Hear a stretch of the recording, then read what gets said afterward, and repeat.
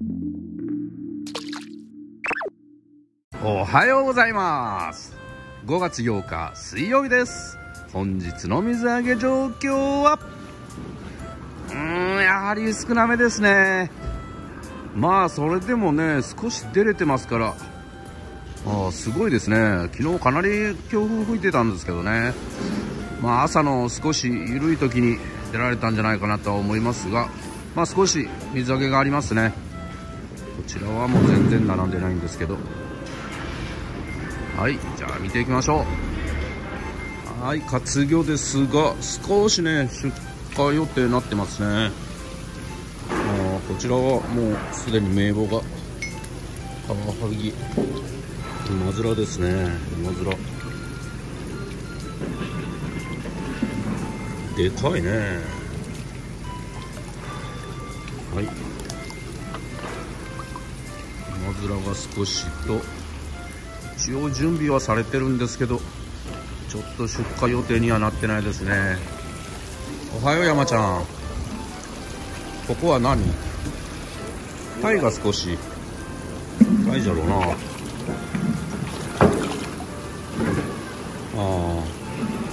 7、8枚ぐらい、まあ中ぐらいのタイがちらほら見えますけど、ちょっとねまだ電気がついてないんで見えにくいですけど、タイが少しありますね。はい、こちらも馬面と石鯛がこれもいいですね。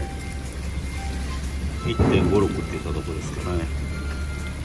はい、まあ活魚はね今のところこんな感じですね。まあこれ以上出てくるかどうか分かりませんけど、まあどちらにしろ少なめです。はい、競りはですがこんな感じですね。前に 2,3 列っていう感じですが、まあ重ねてあるんで一個一個の量は結構ありますよね。保証代、まあこれもね今からしっかり漁が始まればね結構上がってくるんじゃないかな。重さでかいね。ちなみにこの重さもね湯引きなんかするとすごい美味しい部類のサメになります。ヘダイが珍しいね。ヘダイはねまあ正直、チムが終わった後ぐらいかな良くなるのがね。夏っていう感じの魚ですけど、あとヤズとチヌは結構パラパラとありますね。お隣もチヌはかなりありますね。というかチヌばっかりっていう感じですけどね。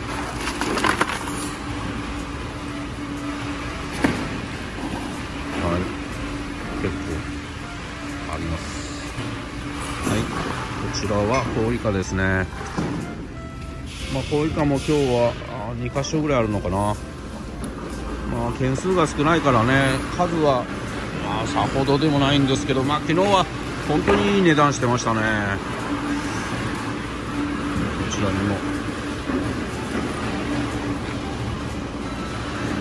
もコウイカ正直言って本当にねメスの方はねもうだいぶマコが増えてきましたんで身が薄くなるんですよね。できたらオスの方がいいんですが、オスの大きいとこもちょっと少なめですよね。ちなみにオスメスはこれパッとひっくり返すとね分かりやすいんですけど、ちなみにこれはこれオスでしょ。この縞模様がはっきりしてるやつ、これがオスですね。この中でメスっぽいのはどうかな。これもオスですね。後ろがメスかな。これがこれがメスなんですけど、少しねしまがボケてるような感じの模様のやつ。一番分かりやすいのがここかな。この点かな。はっきりしたこの虎柄みたいなのがあるのがオス。これはメスですね。こういう違いぐらいですかね。はい、ということでちゃんと直しておきましょう。よいしょ。はい、というわけでまだね少しだけ出荷はされてますが、でもねもうほとんど増えてこないでしょうね。水曜日っていうのもありますし、いや本当昨日はね朝方だけね少し風が緩かったっていう感じで、すぐに風が出てきましたんでね、ほとんど出てないですよね。はい、こんな感じです。はい、送りの2ですが、今日は水曜日ですけど、どうなんでしょう、広島が休みだったのかな。でもね結構2は持って帰ってますね。さすがに連休明けの週ですから、水曜日はねほとんどのとこが買い市っていう感じで空いてますが、2はやっぱり少なめです。はい、下関便です。久しぶりに内側エビ、ちょっとかわいいねはい、やいとガツオの小さめですね。1キロちょっとぐらいかな。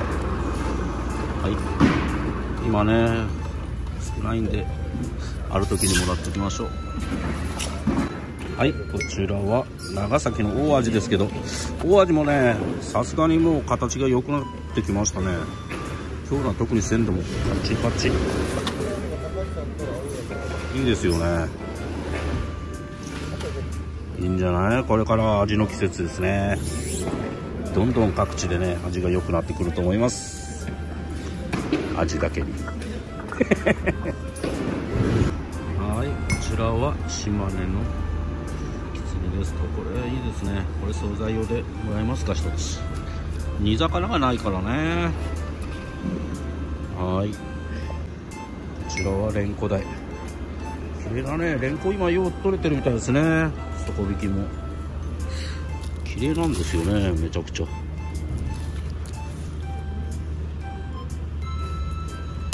ただねあんまりこれがね売れないっていうかね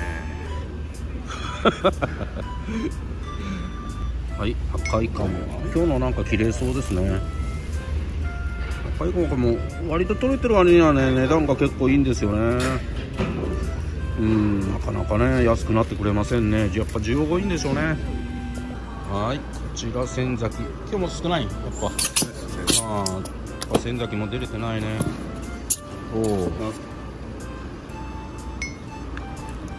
はい、小味がありますんで寿司しましょうか。ビリビリ。はい、10回で今日握り作っていきましょう。じゃじゃーん、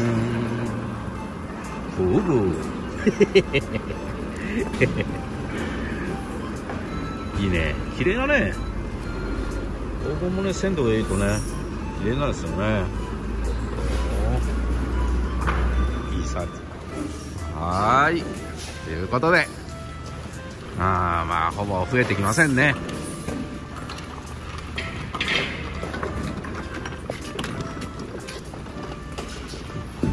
こちらはマス網ですかね。羽が少し出てきました。羽と赤絵もね今いいんですけどね。魚が少ないから、少し値がしてますかね。なんかやっぱどこも魚が欲しいでしょうからね。ボラちゃんとハモねもうすぐですね。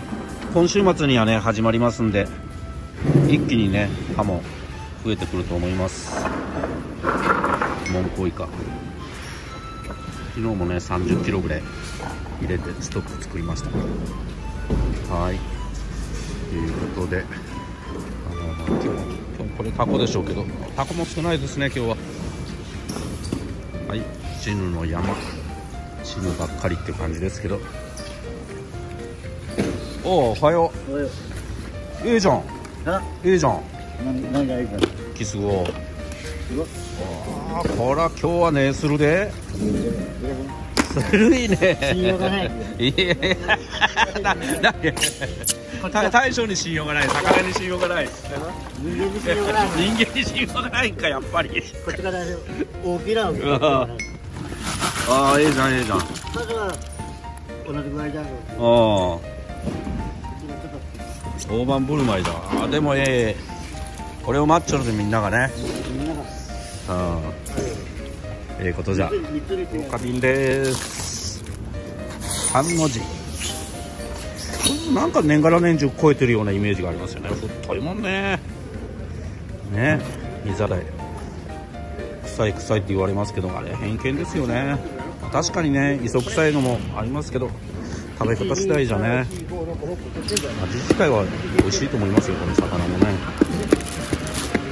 はい、トビウオ、これは鹿児島かな。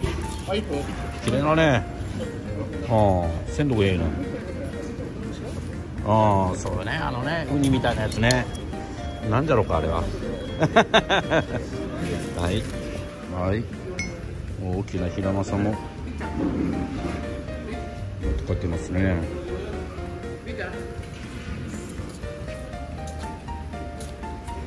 次のタチウオ、キンキラキン、ちょっと可愛いけどね。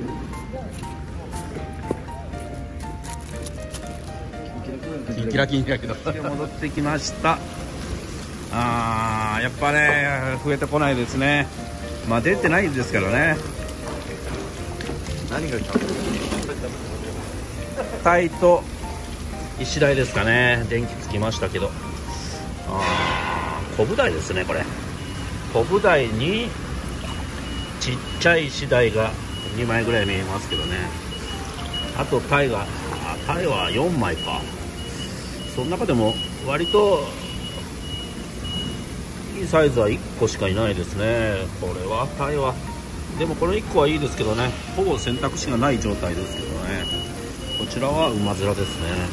でかっはい、活業はこんな感じですね。まあ正直あんまり狙いたいもんはないな。この石鯛が買えればと思いますけど、まあどっちでもいいかな。はい、競り始まります。って言ってもとりあえずね、活業を狙うもないんですよね。どうしましょうかね。まあ最初の石鯛だけちょっと狙ってみましょうか。やれやれって感じですけどね。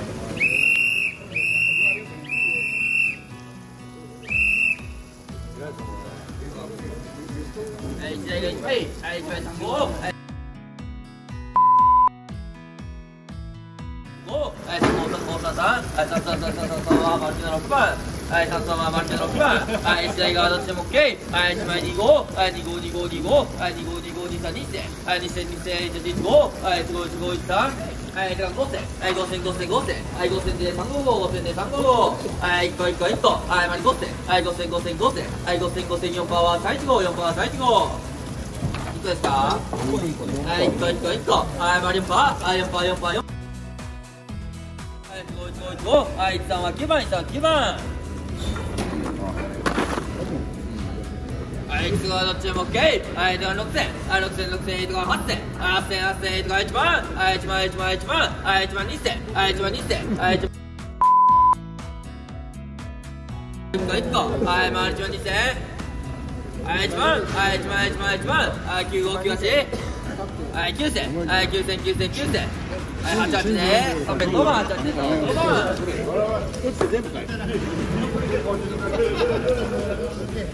なんとで買えないかな、アオリイカ。3キロ近くあるんじゃないですかね。でか今からね、このアオリの大きいのがねちょこちょこ上がってくると思います。まだね少ないね。まあでも魚ってなんかってちらほら見かけるようになってからダーッと上がってきますんでね、取れ出したなっていう感じですよね。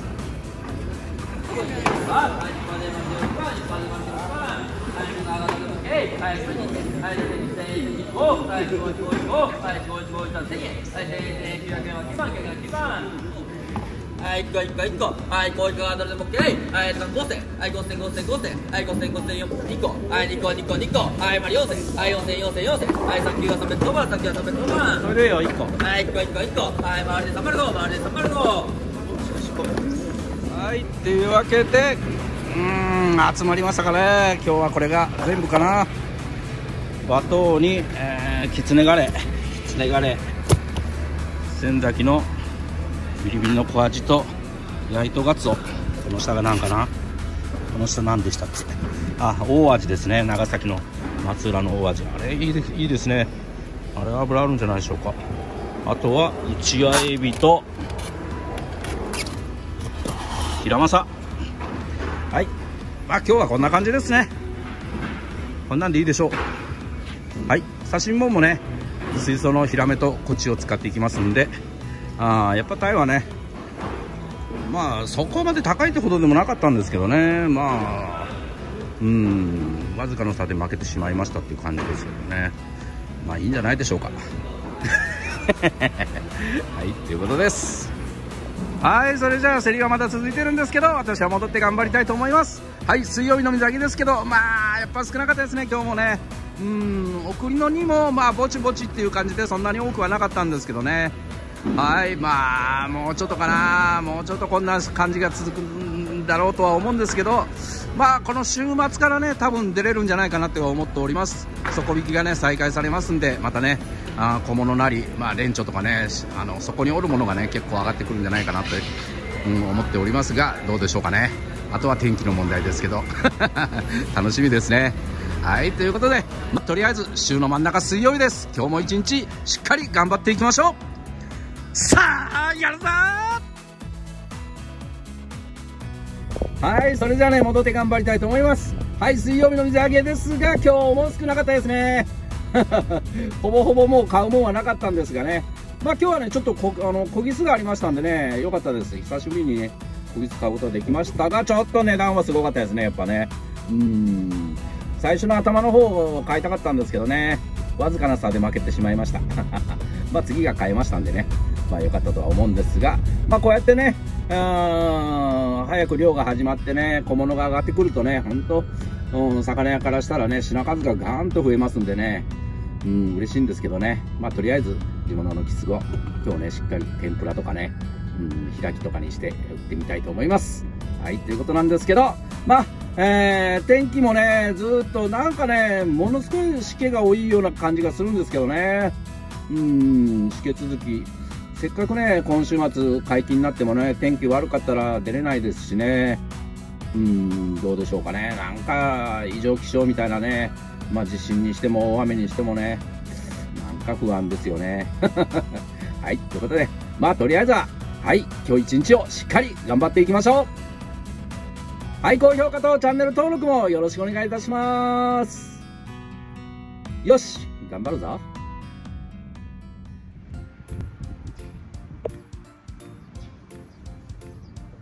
はい、お店到着です。ちょっとね小雨が降ってきましたね。やれやれ、なんか天気もねなんかちゃんとしないですね。はい、とりあえずしっかり作っていきたいと思います。はい、おはようございます。今日もよろしくお願いします。は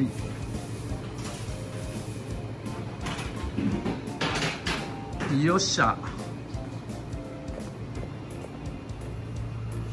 はい、おはようございます。今日もよろしくお願いします。はい、水槽のヒラメ潰します。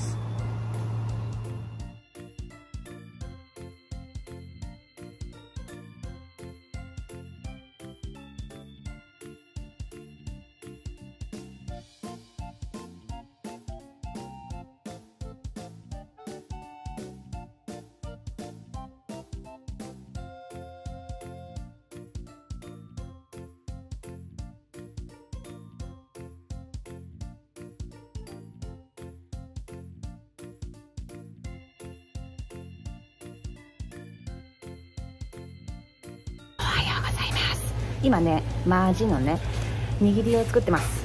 もうねだいぶ40匹やったけど、このことで完成です。早取りね。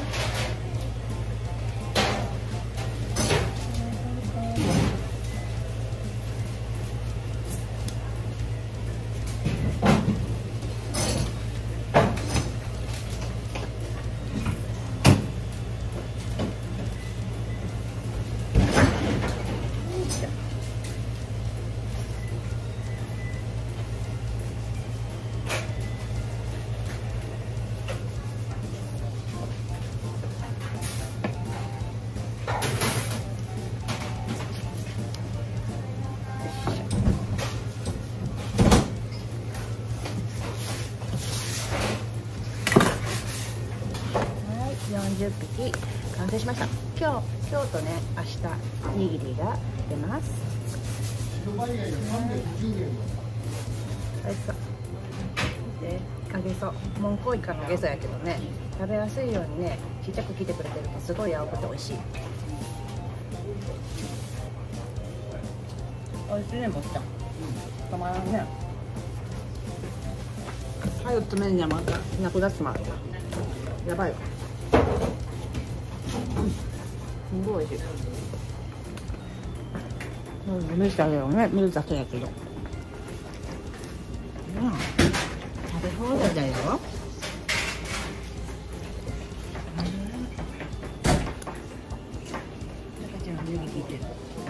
あ、泥棒が来た、泥棒が。ちょっとベルの一部やけどした。熱かったよ、揚げたてやけ。う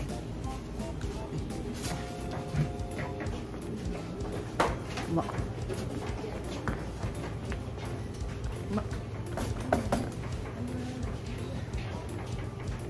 しっかり1ヶ月食べてちょっと満足。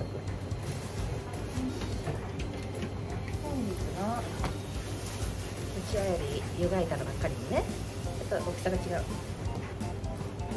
れいこうか。だいぶね、今注文でね、なくなりました。これどうかなと。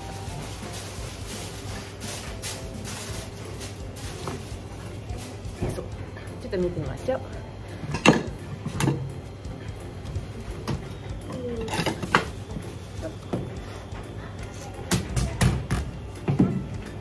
ほら、たっぷり。すごい。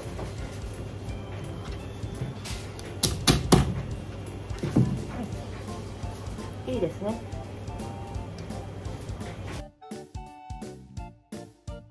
はい、本日のね、打ち上げもすごくみんなパンパンでした。いいと思います。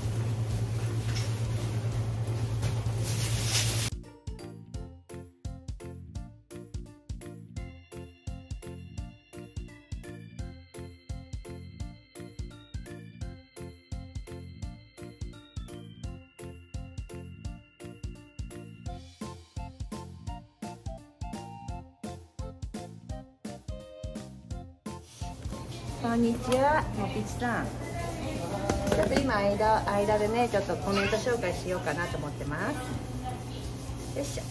で、昨日のね、コメント紹介いきますね。レモンさん、はじめまして。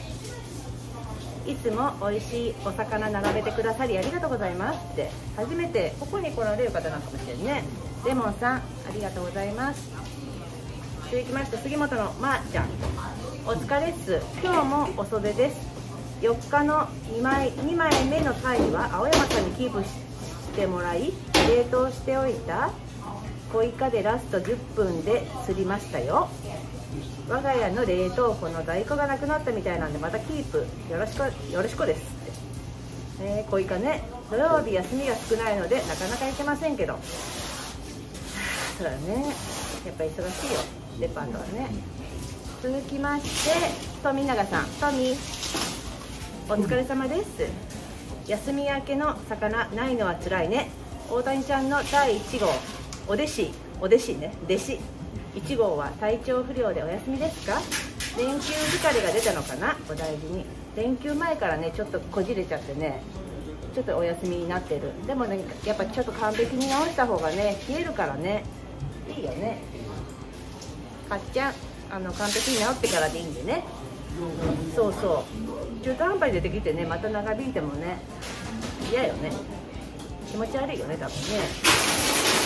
原因が分かるといいですね。続きまして福田さんです。ありゃ、お休み明けお魚なんもないが、こりゃ店困ったもんね。しけばっかしで大変やけど、今週も頑張っていきましょう。ありがとうございます。福田さんのとこにね、コメントでね、間違えて山口さんが入ってるよね。山口優子さん。社長、休み明けの仕入れお疲れ様でした。皆さんお疲れ様です。とのことでした。コメントありがとうございます。よいしょ。まだね、仕事ね残ってるんでね、とりあえずこの辺で終わりにしとこうかなと思って終わらせました。終わってないけどまだね、いろいろ。もっちゃん今からこれ配達のやつね。ではね、皆さん今日もね一日お疲れ様でした。岸さんもねまだまだちょっと頑張ってくださいね。ではまた明日お目にかかりましょう。さよならさよならさよなら。